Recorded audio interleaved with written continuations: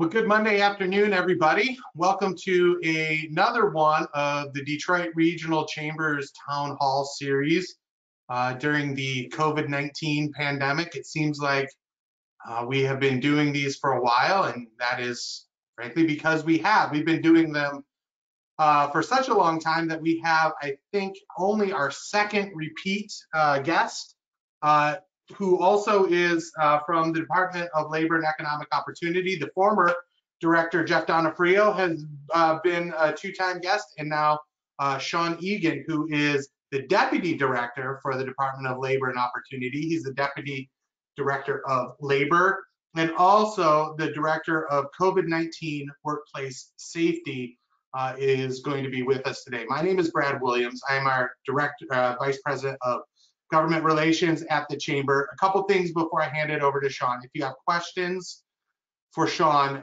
there is a question box in the GoToWebinar function that you can drop a question in the box. I'll be monitoring them. If you have questions, we'll try and get as many of them answered as possible. If you missed this or want to share part of this session with someone on your team, it will be posted on the website later, www.detroitchamber.com/COVID-19. But we wanted to bring Sean in today. Obviously, we know there were another order that came out of the Department of Health and Human Services last week, but workplace safety has been on everyone's mind, especially for the last 8 months with COVID-19. But as we've seen, an alarming rise in the number of cases and hospitalizations, there's been even more focus at the Department of Labor and Economic Opportunity at the steps that can be made, within MIOSHA to help bring the current spike back into some reasonable form of public health. So, Sean, I know you've got a few things that you would like to share with the folks who are listening in, and then I'm going to jump in with a few questions and try and pepper in the questions that the folks who are listening in have as well. So, Sean, thank you so much for your time today, and we'll look forward to hearing what you have to share with us. Well, thanks so much, Brad. It is truly an honor to be back again with the Detroit Regional Chamber. For everybody watching, you should know that Brad and Sandy are communicating all of the time with us. We're trying to make sure that we're hearing what's happening on the ground and implement strategies and mitigation protocols that really make sense, that can work, and that you can do. As employers, you have a role to play for sure. You have a strong tie to your workforce and other things that can help us try to navigate this crisis. And as Brad mentioned, the numbers are off the charts. The positivity rate is really high. We've got so much community spread. I think one important point is that if it hasn't already, with community spread this strong, if you are doing in-person work, it is going to be in your workplace, and you need to be prepared to navigate what that means. I'm going to share some slides. I'm going to go really fast. I can tell you that I'm trying hard to keep up with everything that's happening, and there are way too many words on these slides, but I'll explain them, and then I'll certainly share that presentation with Brad, and he can get it around to anybody that'd like to see it, so you have the links and other language that's there. So we are definitely trying to figure out how to show my screen again. Can you see that, Brad? I can. It looks great. Okay. So we want to talk a bit about the emergency rules, as well as a couple of state emphasis programs that MIOSHA has launched, focusing in on certain industries. First and foremost, though, there's a lot of news and noise around COVID. We know there's a little flicker of light with possible vaccines coming our way, but that's going to take some time. So we've got several more months for the vast majority of us to push through and try to contain COVID. Masks are critical. If we're both wearing them, they cut transmission by about as much as 70%, and that's hugely important when we know about 40% or so of the spread is coming from those that are asymptomatic, which means they're never going to get sick. It means they're getting through those health screenings and other protocols, which is why that distance, mask, and hygiene is so critical. And that has been static throughout this crisis, that we have to do those things. So when you're picturing these rules, when you're picturing the DHHS orders and try to navigate through them, those are the goals. Create that social distance, to wear those face coverings when you can, to practice good hygiene in the chance that you'll pick it up from a surface. So we've been tracking outbreaks in Michigan through DHHS for a long time. This will be updated today at some point. It hasn't been updated yet. And just for the visual, I only include workplaces where we know it's a high likelihood that these are employees. So I don't include schools, colleges, childcare, nursing homes, or detention centers, because that's going to have a lot of non-employees. And as you can see, DHHS is tracking, as of the 12th, when they posted, 210 ongoing workplace outbreaks, with about 63 associated with manufacturing or construction and 31 from offices. And in that week prior to that posting, 9 more came from offices, 28 from manufacturing or construction, 19 in retail, 21 in restaurants and bars. Most of those in retail and bars were employee exposures. And just for reference, about 17 were reported for social gatherings. Now, this doesn't necessarily mean that the workplace is terrible, but any place we have congregation, that creates challenges as it relates to COVID. But when we're seeing these outbreaks being reported in the workplace, there's a couple of things there. That means you're doing what you need to do. You're reporting to local public health when you have a COVID outbreak, so that they can start helping with the contact tracing. And with our community spread numbers so high, we're going to continue to see those things, and these mitigation strategies are all that much more important. So we issued emergency rules from MIOSHA on October 14th. When you issue emergency rules, we anticipate these being pretty static for the next 6 months. So get quite familiar, implement your plans, and then layer in the DHHS orders, because those have been more variable, that relate to your industry, and be familiar with that. Primarily look to those rules and then add in the DHHS, as those might change over time. We expect the rules to remain static. So that's a good premise for you to help you navigate what's happening out there, where we should not see a lot of changes. And then we will update anything in our rules that references CDC or DHHS as those things are necessary, with FAQs.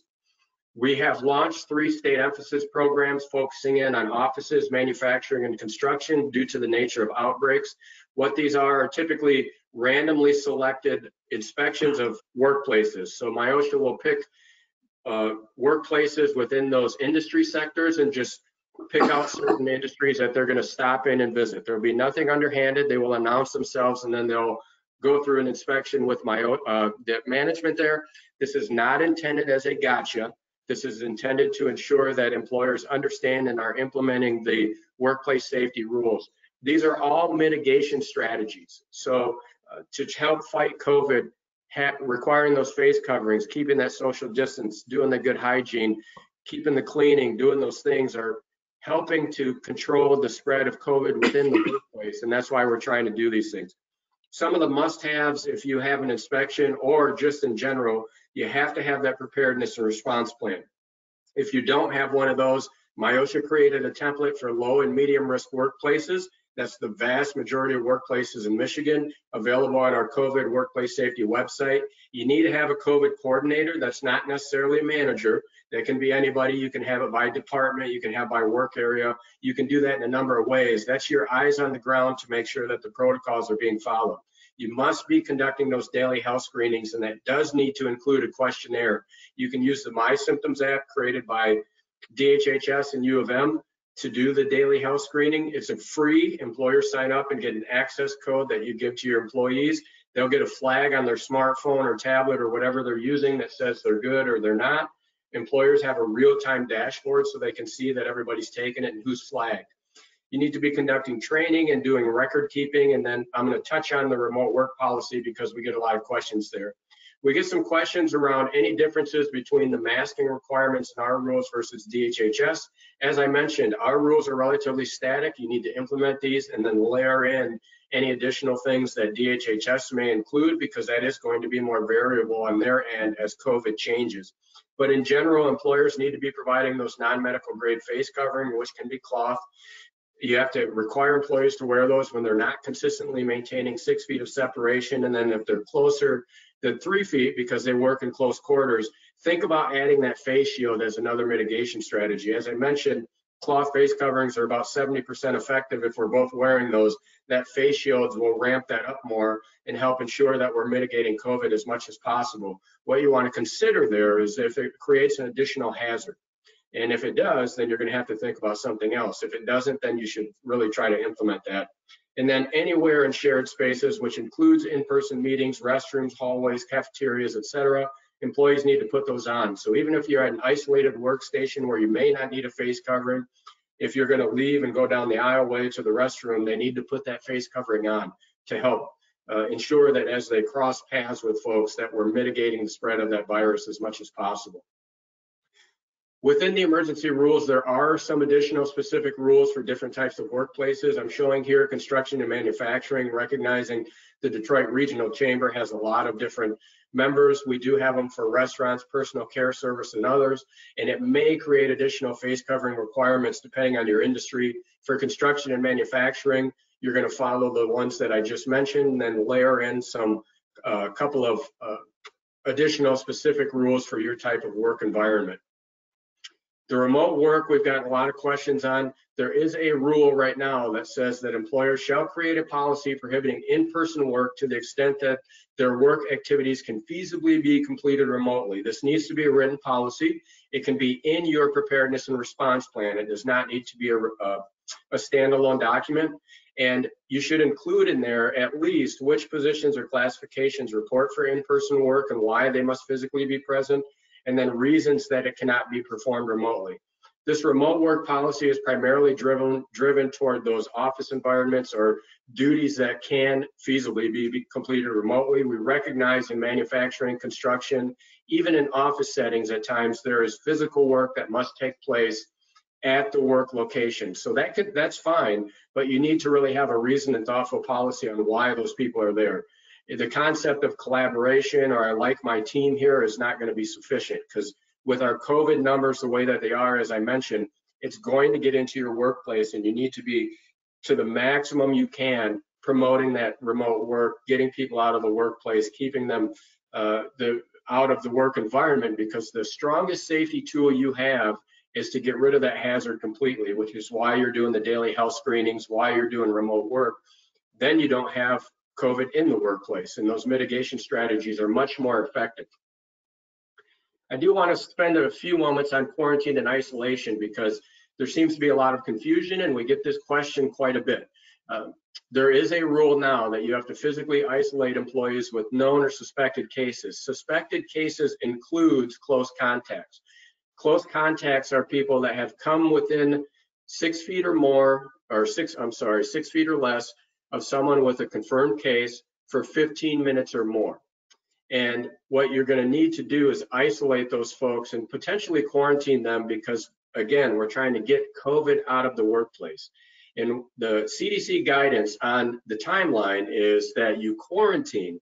Now you quarantine when you've had a close contact, you've not had a test that's confirmed it, and you have no symptoms. So the quarantine period is going to be 14 days from the date of the last close contact. And the reason it says last close contact is in some situations, think about caring for someone in your home that has COVID, your last close contact is going to be quite a long time as they progress through the illness. If they are able to isolate themselves in their homes from that person with COVID, then it could be 14 days from the last time they've been within 6 feet for 15 minutes or more. But in general, they're going to be quarantining for quite a long period. Isolation happens when somebody develops symptoms, or they have symptoms and are confirmed, or they're asymptomatic and confirmed. And that's going to be a 10-day period from the time that symptoms first appeared or they were tested, and at least 24 hours with no fever, without medication, and other symptoms are improving. Some symptoms linger for a long time. So you'll see a note there that loss of taste and smell can persist for quite some time, and you don't need to go beyond that 10 days for that person. But you need to quarantine people right away, and a negative test does not get somebody out of quarantine. That's because those symptoms can develop during that 14-day period. That's the incubation period for COVID. And if I go getting tested too early, I can be contagious and develop symptoms within that time frame. And then we have an FAQ posted on our COVID workplace safety website, michigan.gov, COVID workplace safety. We have several FAQs that have been posted there as they've come in. It does include the question we continue to get on critical infrastructure. You should know that there is one difference for critical infrastructure as it relates to quarantine. In the healthcare setting, there are a few differences that you'd want to be aware of, but on our workplace safety website, we have those FAQs, we have the rules, we have some links to DHHS information, we have guidelines for every industry, we have posters, videos, fact sheets, everything you need. And MIOSHA in about May launched a hotline that you can use for questions related to COVID at 855-SAFE-C19. It's a wonderful tool. Call volume is increasing. The average wait time has increased to about 30 seconds or less. So that's still a great resource for you to call directly to the MIOSHA experts. If you need it, they can help you get over to the consultation side. MIOSHA has a great consultation team that's been around for a long, long time that's available to help you, and they can get employees over to the complaint side if that is necessary. We have a few consultation programs. One you've probably seen in the news is the Ambassador Program. This is a proactive consultation program where we have people in the field that are just going to stop in to certain types of businesses. This is focused on gyms, restaurants, bars, retail, generally open to the public type spaces that don't normally interact with MIOSHA. They do have some workplace hazards. They are covered by MIOSHA, but there's not a lot of complaints there, and they may not be large enough to have their own independent safety people. They can request a consultation, or our folks are just going to pop in and offer some guidance, as well as the opportunity for a longer consultation. For all other industries, you can go right to MIOSHA's website, click on the consultation tab, and you can request a consultation from the experts in MIOSHA. This includes both on-site and off-site consultations. They'll work with you on different plan aspects and other things that you may need. MIOSHA's goal truly is to educate before they regulate, and we've been working really hard, including events like this, to make sure that you have the tools and resources you need, try to answer questions the best that we can. We know that employers are working hard to mitigate risk while they're trying to operate. We know that working people need to work, and we want to make sure that you have the tools to get open and stay open the best that we can. We have links to a bunch of great websites, including the My Symptoms app that I mentioned. The Michigan Economic Development Corp's Pure Michigan Business Connect connects to Michigan manufacturers that create barriers, PPE, sanitizer, and they do have capacity if you're looking for those types of things. If you make those things, you can connect there. And with that, I will stop yakking, knowing that I went really, really fast, and that is a pile of information, but try to be thorough. So here's what I'm going to do, Sean. I'm going to talk for a minute so you can drink some water, because you've been going a mile a minute. First thing I'm going to say for the benefit of the people listening in is that Sean and the entire senior leadership team at Leo makes themselves available to not just us at the Detroit Regional Chamber, but all of the business community and the organizations that you're members of on a regular basis. We get together on Thursday afternoons every week. We probably won't this Thursday because we'll all be eating turkey, but every other Thursday. And so, you know, if there are other issues that kind of percolate up to the top that you'd like us to get to Sean and the other colleagues at Leo, please let myself know, and we'll make sure that gets them. So first question we had from a member of our audience, Sean, to kind of go back to the beginning of your presentation and to talk about the outbreaks in the workplace. Can you, for the people who are listening in, kind of put a definition around what an outbreak is? Is that just one case, or is that multiple cases? Is there a time period in which those cases have to occur? Sure, DHHS is recording outbreaks, and their definition of that is 2 or more. So think of a person coming in with COVID and they've transmitted it to another person at your workplace. That would be counted in the outbreak numbers. Now, the challenge there, of course, is, you know, if you're a huge workplace, we don't know if it's, from what we see, we don't know if it's 2 people or if it's 200, but it's going to be 2 or more linked to that occurrence in the workplace. I would also encourage everyone to take advantage of the education programs that Sean just referenced. In fact, that's a big part of the reason why we wanted to have Sean here on the Thursday calls, which I talked about. You know, we talked about the new state emphasis program, but also the education and consultation programs that the state is encouraging people to take advantage of. As far as the points of emphasis, Sean, I know this summer, I'm sure you had the same experience, and into the fall, you'd get on a Zoom call like this and you'd see one or two people who were in their office, right? Trying, I had to get away, I needed some peace and quiet. I'm assuming that in these new points of emphasis, that's probably not included in a COVID preparedness plan. Could you just kind of talk a little bit more about that as to what it's going to look like for offices? Because it seems like if there's any place in my experience that maybe people have been a little bit more fast and loose with the rules, that may be it. Yeah, I think offices present some unique challenges. First, they are one of those industries that does not routinely engage with MIOSHA. There are hazards in those workplaces. There are requirements that you have to meet, but they're pretty limited, right? You don't have chemicals. You don't have the normal stuff that you would see out on a production site or a construction site where they are engaged more frequently with workplaces. Part two of that is that we all work closely together and we're teams. So everybody knows that visiting your family right now, you shouldn't. But if you are, it's hard to wear masks, right? It seems odd, it seems peculiar. You're very comfortable with folks, you know each other pretty well. So that creates another concept where people might be a little more lax on, I know this person, everything should be fine. That's just not true right now. And what MIOSHA is going to look for in that state emphasis program, especially with offices, is really look at those remote work policies. And I know me being one of them would much rather be in the office setting, but that's just not feasible right now because our numbers are so high, our positivity rate is so high. Anybody you're letting into that workplace now, you have to just treat as like COVID's coming in, so I need to mitigate as much as I can. Like Brad said at the outset, trying to get our numbers back into a manageable range until we can get to the point where these vaccines are being distributed. So an employee just wanting to be there is not going to be sufficient. Just wanting to have the team around, we just can't do it right now.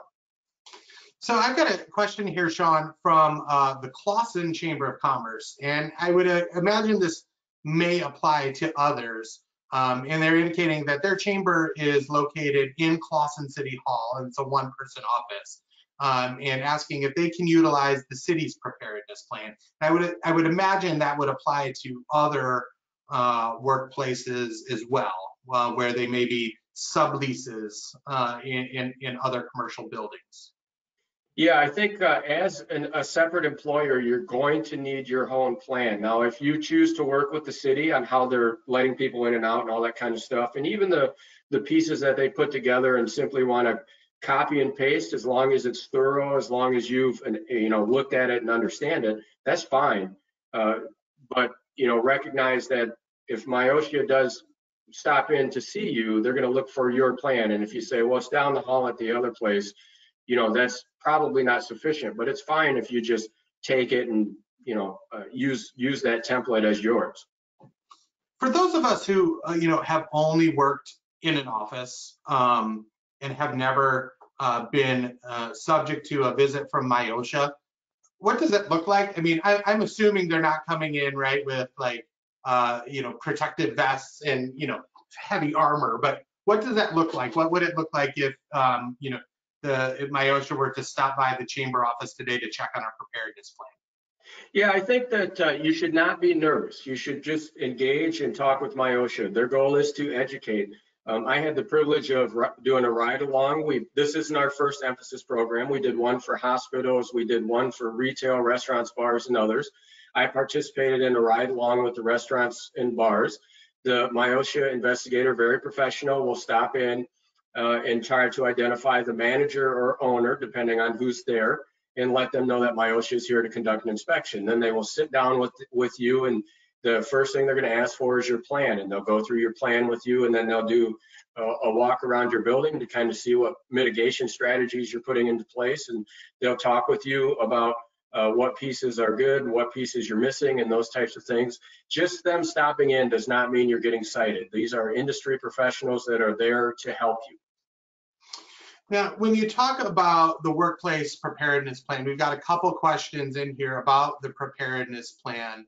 And I know you've got the great consultation service, and for the specifics, I would really push people to the consultation service. So, but what is there a suggestion as far as what a good preparedness plan looks like? Is there a preferred format that MIOSHA likes? I think everyone knows, when you get pulled over by, police officer, 10 and 2 license and registration, right? You want to have everything prepared so as to, make it as easy as possible for the police officer in hopes that he or she will be pleased with you and less likely to write you a ticket. I mean, I think that's the same thing everyone would like if they get a visit from MIOSHA, right? Ease the way so there's less likely that there's an enforcement action. So are there things in a preparedness plan that employers should be ready to put in so as to make it easier for a MIOSHA inspector that does stop by? So our folks are really savvy, and they can identify. You don't have to use our key safety phrases, right? Like engineering controls. You can say, I changed my ventilation system. They'll understand those things. That's all fine. Using that template that we've created and just looking at the bullets. You don't have to look at all the language if you already have a plan, but just looking at the bullets, because they're going to ask you about some things. You're going to have to do a hazard identification for your employees. You might not know what that means. That's in the template. It means you're categorizing the risk to your workers. You're going to need the frameworks of the daily health screenings, how you're doing training, and the record keeping. You're going to need to identify engineering or administrative controls. Now that's MIOSHA lingo. Engineering controls are things that don't rely on human behavior. So physical barriers, ventilation changes, things like that. Administrative controls are things that do rely on human behavior for them to follow your policy. So that's going to include the daily health screenings, other cleaning protocols that you have in place and things like that. So no, there's no specific template. You're just going to want to make sure that you have, you've looked at the rules and you have those headings in there that this is what I'm doing for this is what I'm doing for that. Every morning when we wake up, Sean, it seems like I look at my phone and there's a new positive news on a vaccine trial. How do you see MIOSHA's regulations kind of shifting as vaccinations start happening, right? So, there's obviously, universal masking requirements right now. What is it going to look like when maybe 30% of employees have been vaccinated and maybe don't need a mask for their own public health? How do you see that working from a MIOSHA perspective? So like I mentioned, we created these rules thinking of like what will need to be in place for the next 6 months. We are seeing that positive news on vaccines. Just reiterate that we have to keep our head down though, because we're all seeing that same news that says maybe by the end of the year we start with medical workers. Maybe by mid next year we're through a significant portion of the population. So we're going to see a lot of these things be in place. I think what we would see as possibly a shift would just be the necessity to continue these types of strategies longer into 2021. So for the next several months, we're just sort of all of us, everybody watching us, we're just in the head down, keep it moving forward to contain COVID.